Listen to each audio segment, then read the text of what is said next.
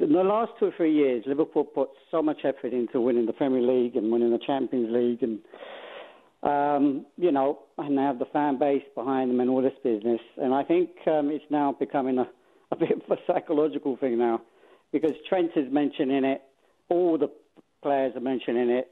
They're missing the fans, and now everyone's missing the fans, Klobby. I understand that. This is what Dino was trying to explain to you. There's a difference between fanatical fans that Liverpool have with their fan base, with their... Everyone's got fanatical fans, Klobby. With all the things that are with Anfield. I mean, Everton's match yesterday, I watched on Sunday, I watched it. It was like a practice game. I have never seen so many less tackles done by, particularly Liverpool. It clearly was that Everton were up for it. Liverpool weren't. As soon as they conceded that goal, it was like, okay. Klobby, let me ask you, right, because you said, you know, they've done well for 2 or 3 years, then they've been burnt out. Okay, whose fault is that? They're not burnt out. I think what has happened, they are missing their number one, their 12th man, which is the fans. Oh, no, Klobby, come on. I'm serious, Klobby, and I'm going to say this until I'm right next year. There are also expert people from the Independent, from Telegraph. They've all mentioned it. Yeah. Even LFC now have changed. I mentioned to Jason Candy that they've even mentioned now. You mentioned it to Candy, did you? One. You mentioned it to Candy? Yeah, yes, he mentioned it to me. Last week. He did mention it to me. Fans are now number one of all the 50 most important things in the history of Liverpool. Now, hold on. Just stop one sec. Sorry, just stop one sec. Sorry, Klobby. Of all the 50 most important things to Liverpool, number one is the fans. Bill Shankly was number one. Has always been number one. Right, what's number two? Now suddenly the fan base. What's number two? Bill Shankly. He was always number one. Now it's the fans. Just think Klobby, you're just making stuff up. I'm making things up. Yeah, you're telling me... You're telling me there's about Liverpool. You're telling me... Well, Klobby, you obviously don't. You got the year they were founded wrong. I've got it on LFC TV, thank you very much. Klobby... I'm watching it now. You're telling me there's a list of 50 most important things to Liverpool, and number one is the fans. It's number one is the fans. What's number 11?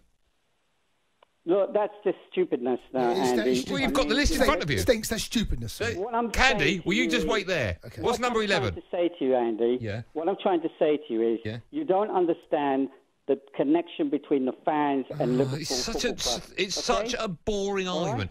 Every single club... Klobby, listen. It will be proved next year when the fans are back again. That's impossible to say because we don't know. Every single club... Well, the fans are coming back in May. I'm talking about you can't predict the future. And Klobby... Klobby, hold on, Klobby, listen. No, Klobby, no, hold on, Klobby, listen, Klobby, listen. We'll get to it in a minute. But what you've got to understand is Liverpool don't have the best fans in the world. Every club has the best fans in the world. You speak to any football fan, and they will say, my club's got the best fans. So you've got to stop talking that Liverpool have the best fans in the world, because they don't. I know you're a Manchester United supporter, but do you think we would have come back from 3-0 down against Barcelona? Klobby. Do you think we would have come back from Barcelona? No, you're missing my point. Klobby, you're missing my point. I'm saying you've got... No.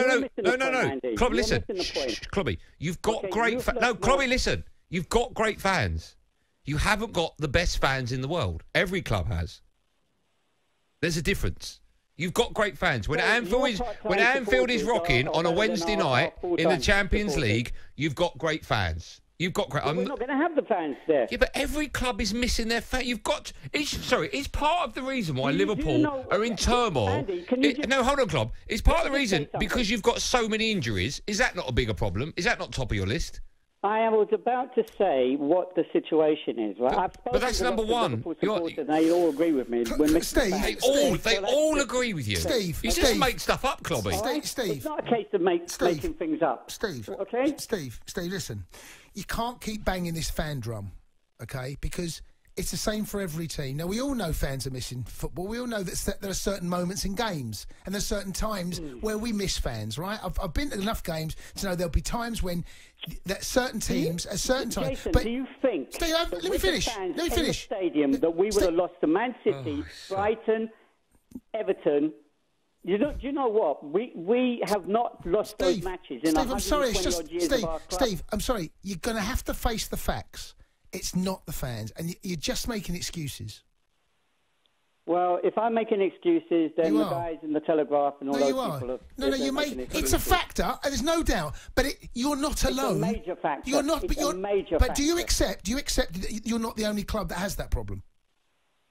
What other clubs? Sheffield United has a problem. They need their fans.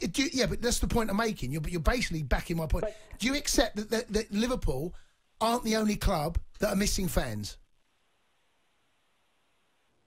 Not the way. I mean, the facts of the matter is, which is Dino was trying to explain to you. Do you have in other clubs the amount of songs and the amount of? Hold on, let me ask a question. Klobby, before you won the Premier League, those 29 years before, did you have fans? Of course we had fans. Well, what was the difference between that set of fans and the fans I've been watching matches. Klobb, listen, calm down. You had fans for 29 years and didn't win the Premier League, is my point. So you had the people... my point is, though... You had the people that were important to you and you didn't win the league.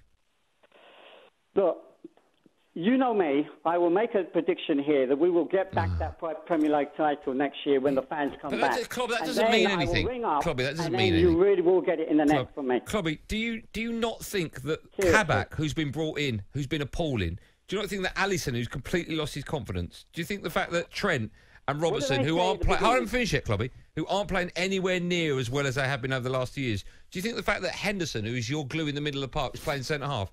Do you think the fact that Salah, Firmino and Mane, who aren't scoring goals, do you think all of those facts aren't a massive factor and bigger than just crowd not being there? Should we go back... Can you answer my question?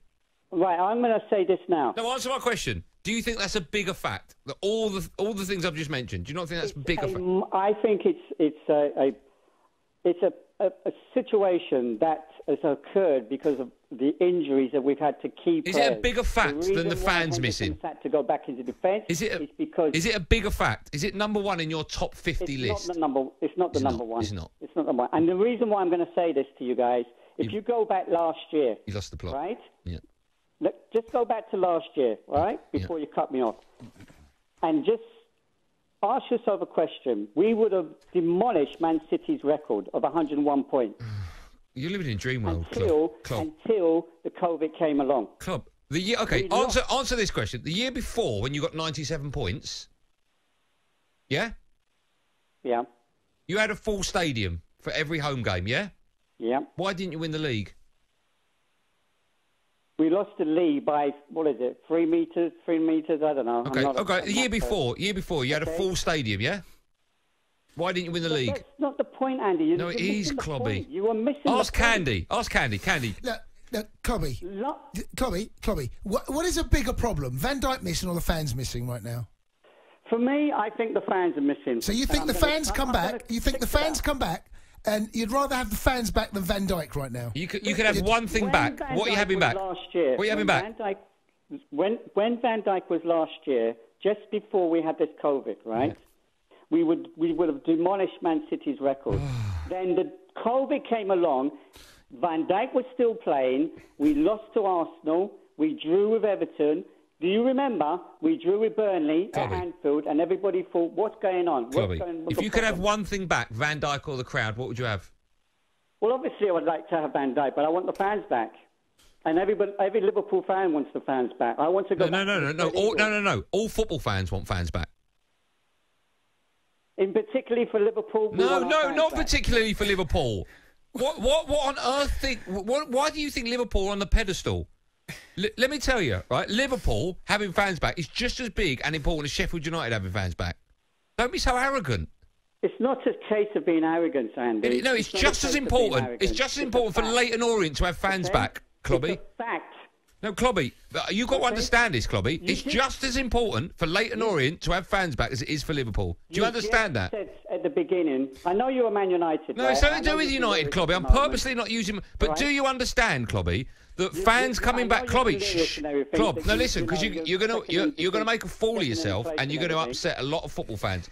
Do you not understand? I don't care. I'm not on Twitter. Klobby, I'm not on Facebook. Right. So well, you're on national radio, Klobby. Do you not think it's as important that Rochdale have fans back as it is for Liverpool? Absolutely. Right. Well, that's what I'm saying. I'm not denying that fact, but the fact of the matter is our team is missing our fans. The fact that they are mentioning Steve, honestly, these are just excuses. You're not... Do you know what, Steve? Steve, Steve, you're not man enough or big enough right now to admit that your team is underperforming.